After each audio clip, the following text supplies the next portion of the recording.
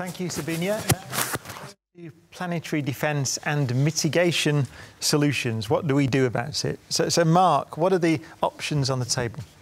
Well, so I'd like to start by quoting my colleague Don Yeomans, who's the former head of the Near-Earth Object Program Office at Jet Propulsion Laboratory. And he said there are really 3 rules for planetary defense. Find them early, and find them early. and I really agree with that. The most important thing is surveys, and to find them far enough ahead of time to actually do something about it. Because if you wait too long, if the impacting object that you discover is impacting in the near future, there's not a lot you can do about it. If you find it decades in advance, you can actually push it very slowly and move it from the trajectory that it's on. So we scientists like to talk in terms of probabilities. That probability is an expression of our lack of knowledge, of our own ignorance.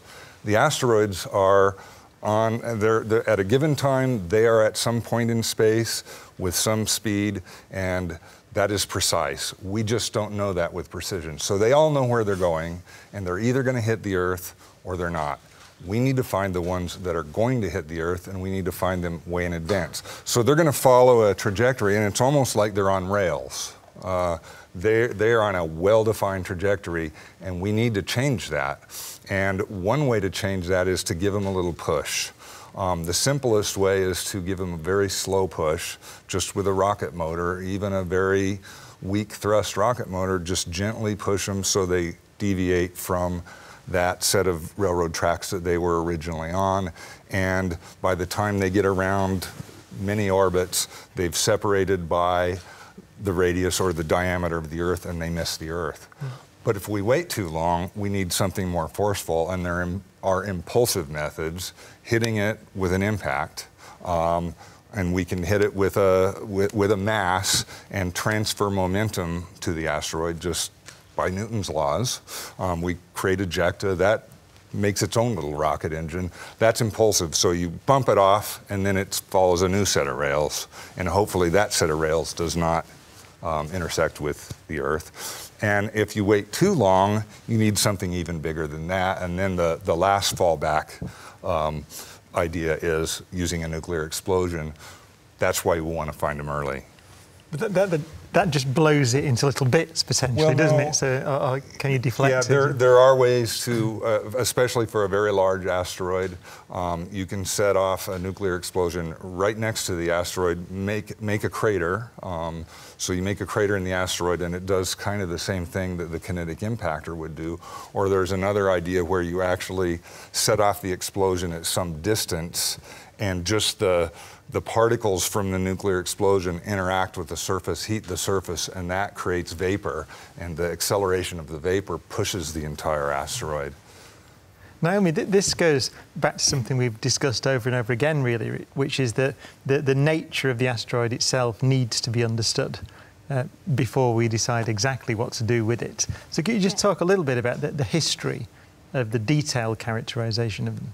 Yeah, of course. So I think one thing that we need to remember is that every single asteroid mission that we do, we learn so much. And so every mission is a bonus. And so if we can go back to the first asteroid missions, although there were some flyby missions in the early 90s, it was really the rendezvous missions, so the missions that got up close and personal with the asteroids Eros and Itokawa, that really changed our perspective on these bodies. So before going to them for the first time, there were a lot of people that thought that asteroids were just boring, inactive lumps of bare rock in space. But in fact, when we got there, we got to Eros for the first time, we saw this body was anything but bare and boring. It was covered with regolith, with this granular material. There were ponds of dust that had accumulated on the surface of this body. And there's even evidence that there are seismic activity, there's asteroid quakes going on inside this body. And then after that, there was the Japanese mission, of course, to asteroid Itokawa. And then we turned up, and again, we saw something completely different.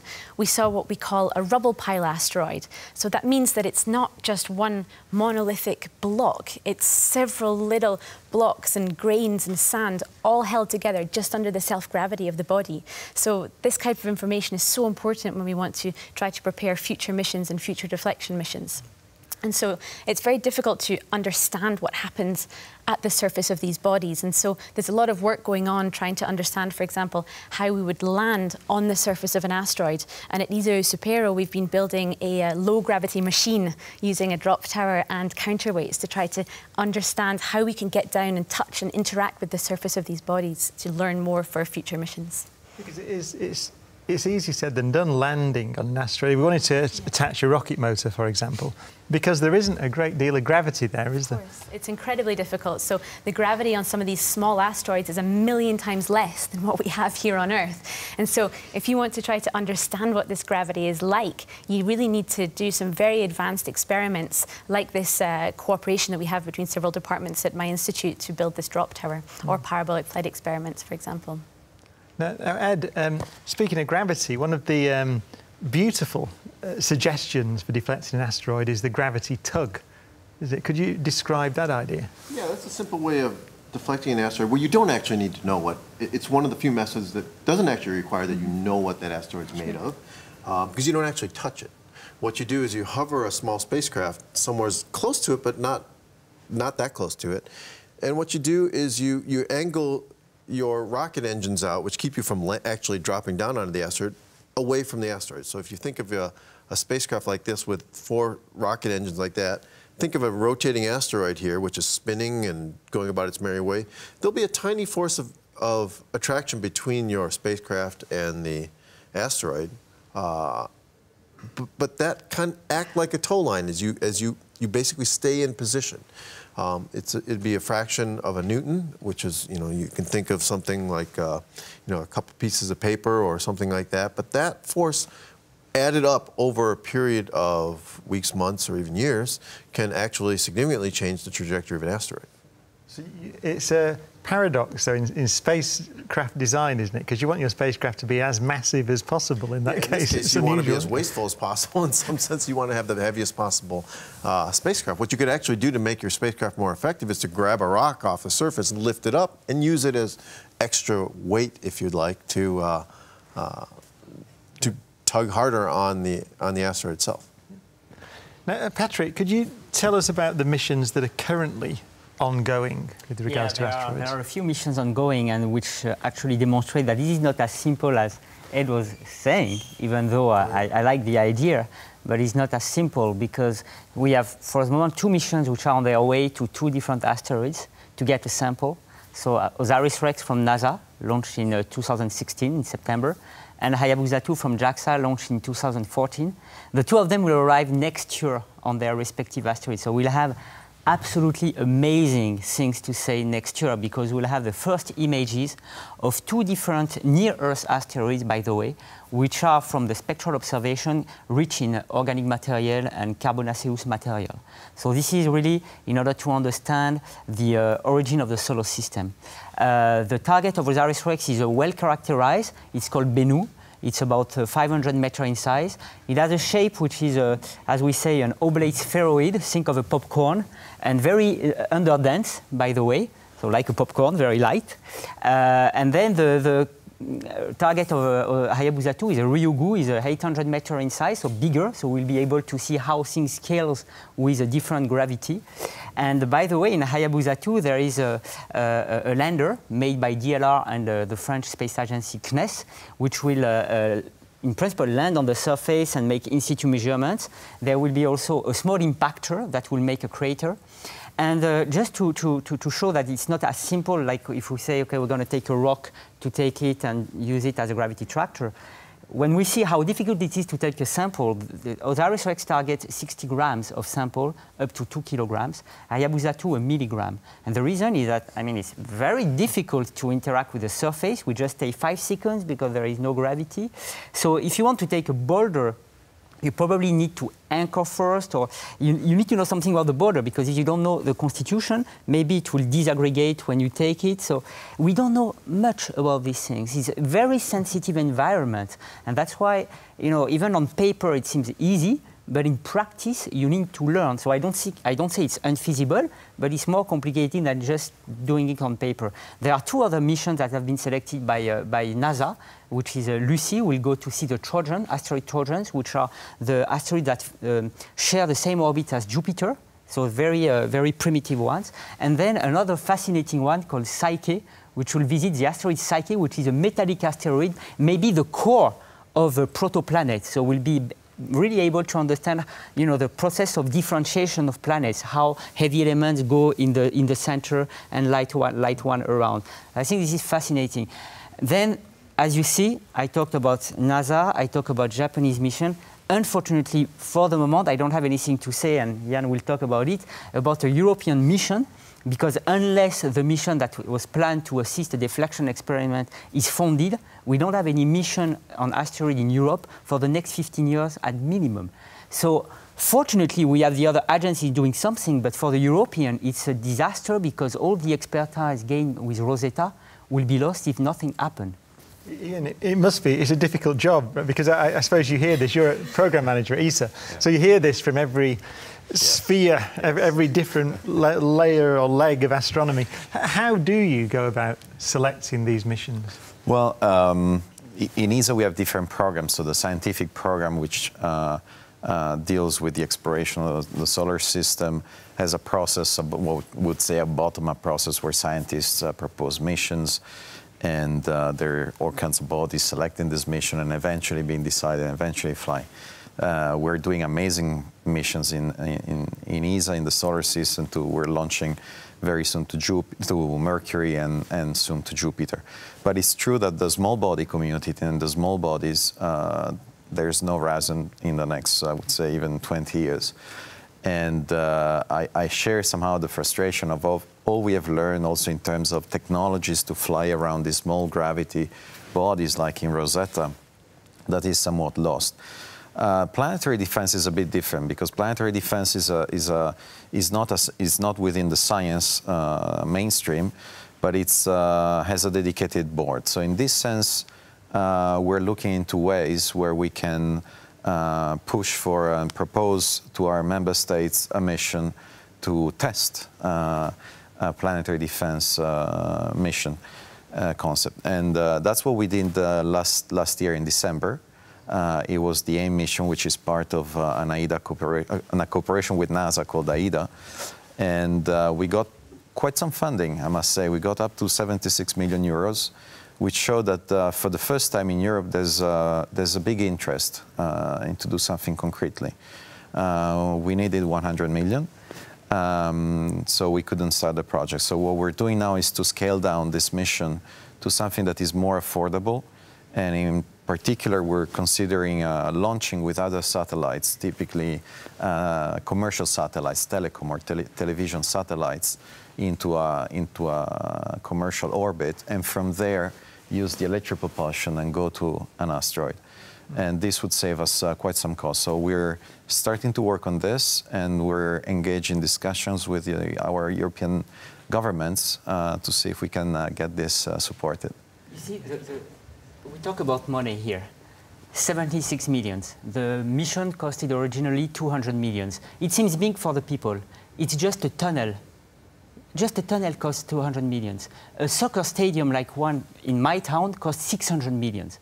So 200 is really affordable, especially when it will allow us to test a deflection technology, which will allow us to say, you know, now we have something verified, we decreased much the risk of an impact. So for me, it's still something I cannot understand how this could not happen. Noting also, because I also sometimes hear these critics, oh, but why do you send 200 million in space? No, we don't send the money in space. It goes into jobs, industries, research, students, postdocs, etc. We train people. So something I don't understand. And you know, next year there will be an enthusiasm when we will see these first images of the asteroids. Believe me, the NASA and JAXA are preparing a communication. And Europe will be left like, and what are we doing? Yeah. As you were saying that, it's probably the transfer fee for Cristiano Ronaldo as well, isn't it? Which is a small price to pay. But anyway, Marino, you're from LuxSpace. Right. We're in Luxembourg. Could you describe what LuxSpace is and what the link is to asteroids? Yeah, sure. So LuxSpace is building satellites, actually. They are small satellites. And how are they relevant to this discussion? Yes, I think so, because even in your mission, where they were prospecting satellites foreseen, which are small satellites, microsatellites, so to speak. And I think it's all about gathering knowledge. We heard about deflection techniques, which are based on good models, and so that the prediction is high, or the reliability, that the predicted behavior will be like that. And for that, knowledge gathering is the key, and this can be done by small satellites. So our approach would be to build affordable platforms, satellite platforms, first for low Earth constellations, and building on that knowledge then to follow the roadmap by building derivatives which are capable of doing deep space exploration.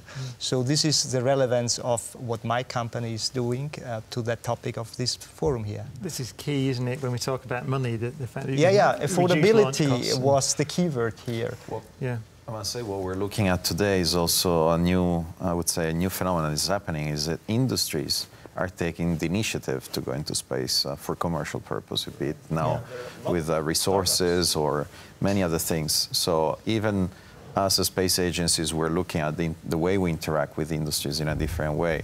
And I must say in this reform mission, there is room for industries to actually take the lead into some of these elements. We're looking at new types of what we call public-private partnerships that we're going to explore in the coming months. So we've got a question, I think, on the Twitter wall from Sabinia.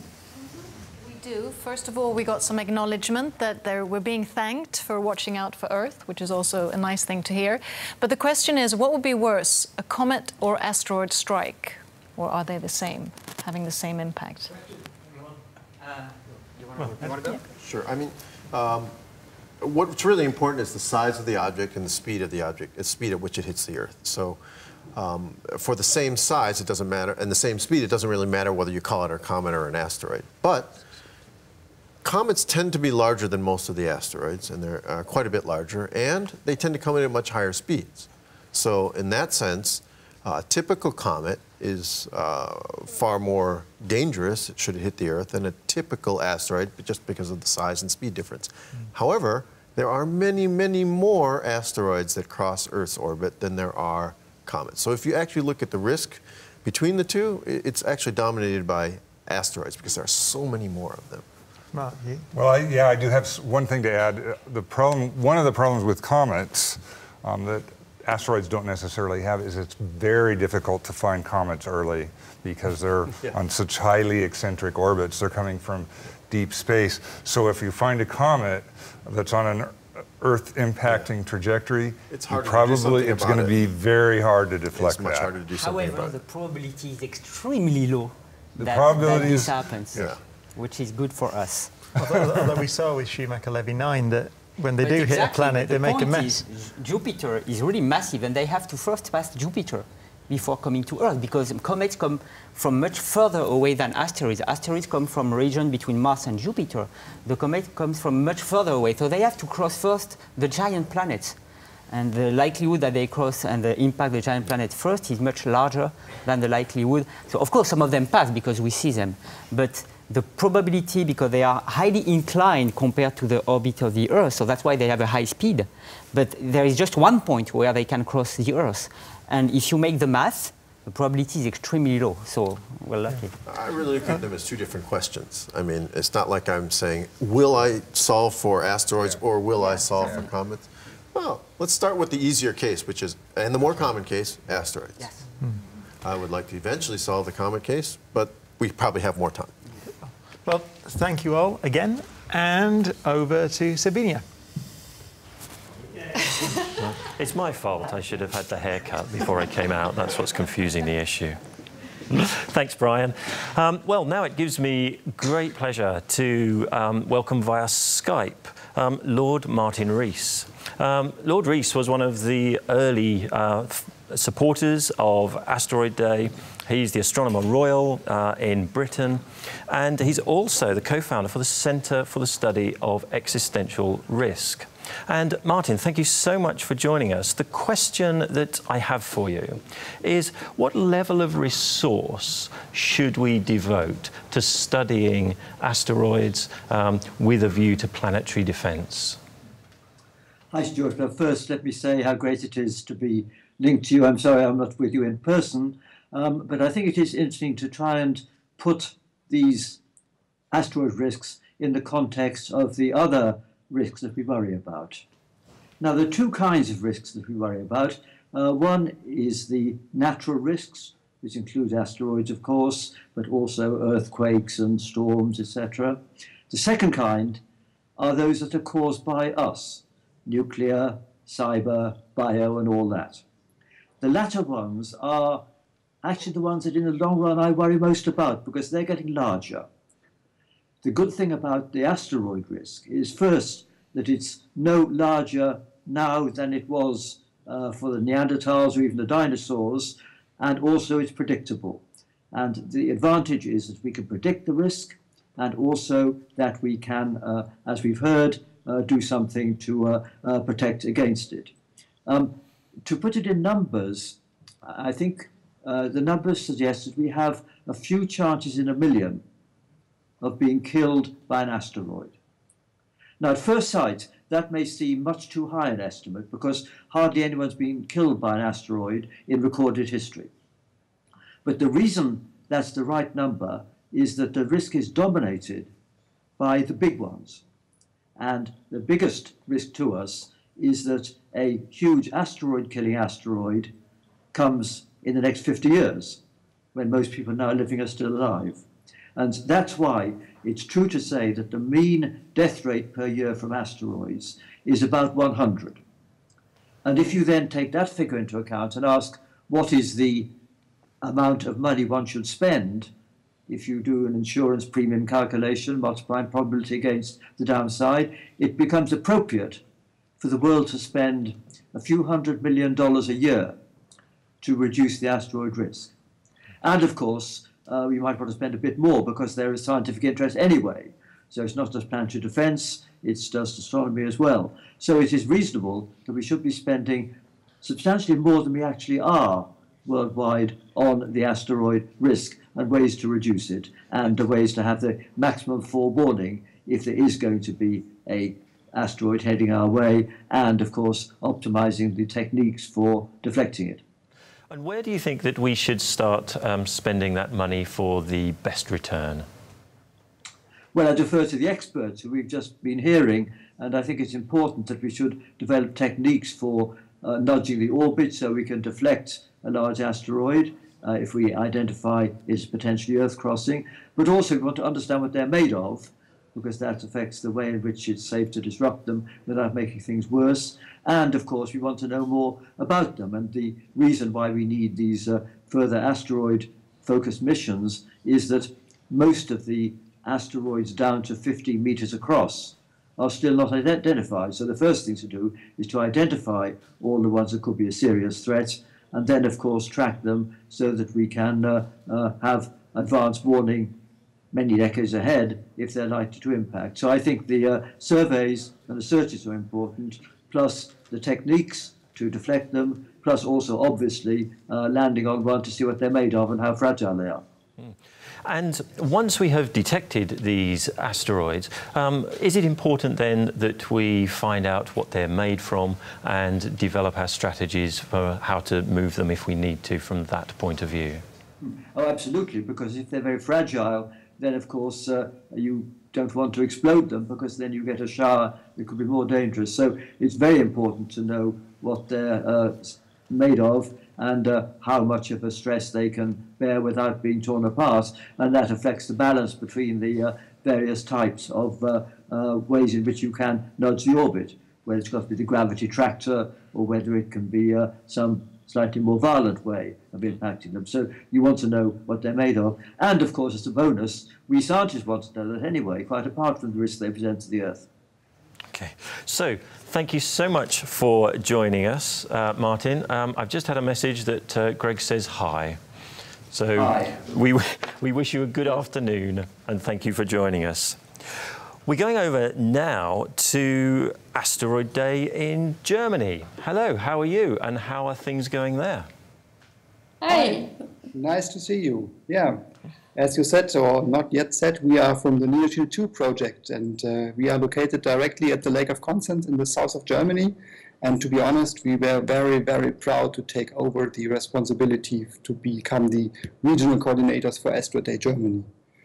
So this year we promoted Asteroid Day quite a lot and supported many, many events. Several observatories, planetariums, other organizations from all over Germany joined us to give special lectures, workshops, and even asteroid live observations. And we have had something like 20 observatories and planetaria join in this year? Yes, something like that. So Vanessa will give you some more information. There are more than 25 events we are supporting this year. And we have also organized a local event right here at the lake where we will talk about Asteroid Day and give a special lecture on NeoShield 2. And finally, we will conclude with screening Rick's movie 51 Degrees North. Yes, today only we have more than 15 events taking place, but in total there are more than 25 events fully dedicated to Asteroid Day, taking place in different days because every day is Asteroid Day. And people can check the full list and more details about the German events on the neoshield2.eu and of course on asteroidday.org as well. And how are you being supported there? Is there a large interest in the public there for this kind of thing? Well, we have some, let's say, material which we provided for the presentations. We sent out flyers, Asteroid Day stickers, NeoShield stickers. We provided presentations material, which they are going to be used, and of course large posters. So join us for Asteroid Day, which was one of the key messages which we provided all the parties to organize their local events. Yep, thank you very much for joining and letting us know how it's going. I wish you well with the rest of the day. But for now, we're going over to Gianluca and finding out what's happening over there. Thank you, Stuart. We are leaving again to reach Japan and meet again Dr. Seitaro Urakawa, waiting for us at Bisei Observatory, and he is a member of Japan Space Guard Association. So welcome back, Seitaro. How are you? I'm fine, but the weather is not fine. I understand. So our hopes to have a little hole in the clouds is not. It was not a good dream, I see. But I would like to ask you if you have some images you did from there or you find of interest just to share with our audience, because they are really curious about asteroids and how they look like through a real telescope, you know. Yeah, okay. So I prepared 2 images. Thank you. We are just curious to see. Just a moment, please.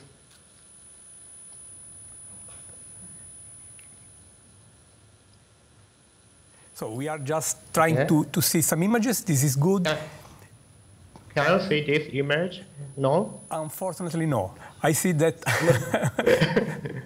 What kind of object you were going to show? Which one? I prepared the asteroid Apophis. It takes 2012. The other is 1.2 meter telescopes, Subaru telescope.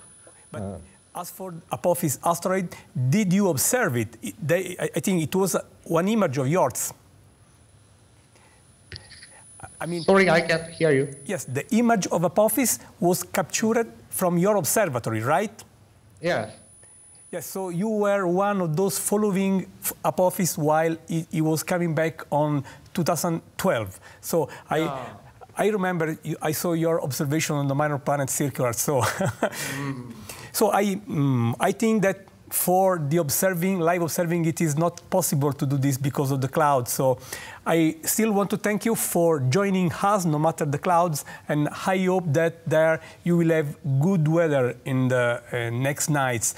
I don't know if you have checked the weather, by the way. How do the nights look like for the next? Thank you very much. So I'm sorry to not show their image. Oh, thank you. Sorry. Okay, so thank you very much, and I still want to ask you to join future edition, and now I want to go back to Sabine. Thank you, Gianluca, and I'm now in company with George Schmidt, who is member of the Advisory Board of Space Resources, and you were also recently appointed chair of the Asteroid Foundation. Welcome. Good afternoon. Good afternoon. As a member of the Advisory Board of Space Resources, you're also keenly engaged in the efforts to position Luxembourg as an ideal location for innovation projects and, of course, projects in advanced space technologies. But why do you also find it important to support an initiative like Asteroid Day? Well, we've learned all day today that Asteroid Day is about raising awareness and distributing information, promoting knowledge among the general public. It's important that the general public knows about the threats and about the way to mitigate them, but also about the opportunities that asteroids provide, and we will speak more of that later on. And it is about the opportunities that the Space Resources.lu initiative is all about the opportunity to use the resources from asteroids, for example, for the benefit of all of us. This is precisely the vision of the Luxembourg Space Resources.lu initiative. Asteroids, as we know, contain large amounts of resources, water and materials and minerals, and they can be put to use for space exploration and perhaps, if necessary, even to bring them back to Earth if needed.